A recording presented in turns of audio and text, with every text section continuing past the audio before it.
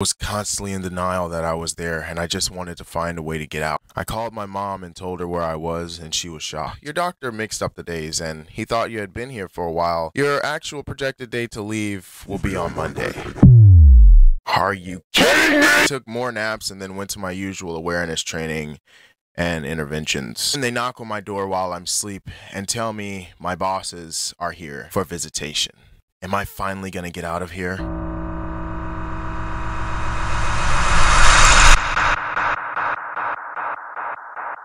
Hey Science, how's it going? We're here to check up on you and see how you're doing. So you're not here to free me? What? Nothing. So I got to talk to them and they learned more about me and I learned more about them. I told them all I want to do is make animations and inspire people and teach kids how to draw. I also told them how I do YouTube and TikTok, and turns out they watched some of my videos. One of my bosses actually got eye surgery like me, and the other one draws every day. He told me he scopes pictures out of the fog on the mirror after he gets out the shower so his wife can see right before he goes to work. That's so sweet.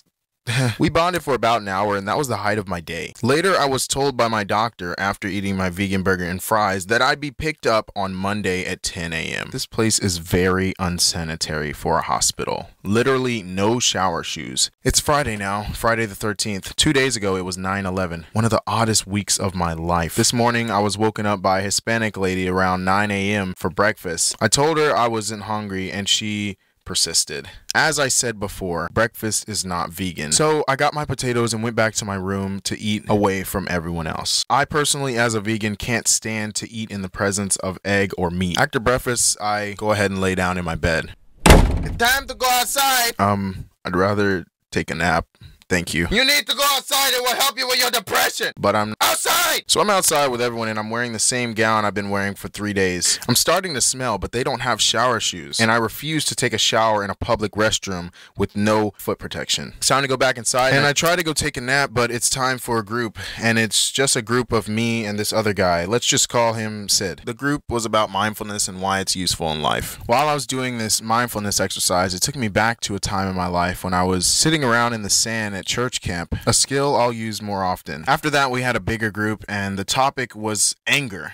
Everyone shared what made them angry and we learned how to manage it. But there was one story that really stood out to me by a lady, we'll just call her Miss Teach. Told us about a time she had to deal with a student who was about to... What are you doing?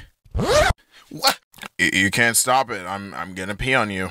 She doesn't teach there anymore. Fascinating how she managed her anger. Later that day, I got some new clothes and I was about to take a shower, but right when I was about to walk in my room, someone engaged conversation with me. It was a young female with really big curly hair and a really sad reason as to why she was there. Her husband cheated on her multiple times and he hardly gives any money to help support her 2 children, and he planned on leaving her homeless. On top of that, her family lived in a totally different country. As bad as it sounds, there's always a solution to every problem. So I told her,